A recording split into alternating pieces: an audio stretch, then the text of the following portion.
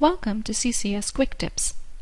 This video demonstrates how to attach to a c2000 device that is already running code from Flash without resetting or halting the device.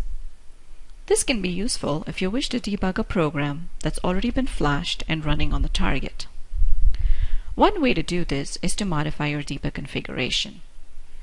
This method assumes that the code has already been flashed to the target once using CCS. Go to the debug configuration for your project. In the Program tab, select Load Symbols Only.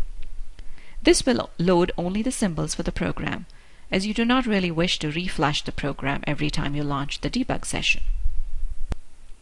In the Target tab, Auto Run and Launch options, enable real-time mode. This will enable you to connect to the running device without resetting the device.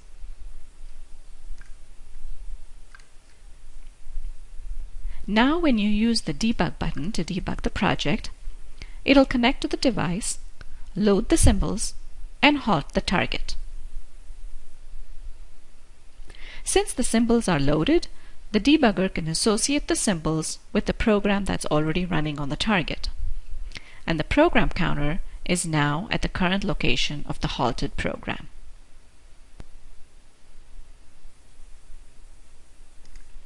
Now you can take this one step further and attach to the target without halting the device. So to do that, go back into Debug Configurations. Under Program Memory Load Options, uncheck the option for Halt the Target on a Connect.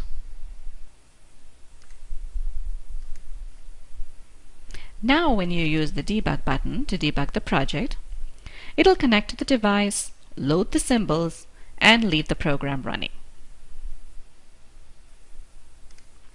At this point, you can halt the program if you so desire, and continue debugging from that point on. I hope this video was helpful, and thanks for watching.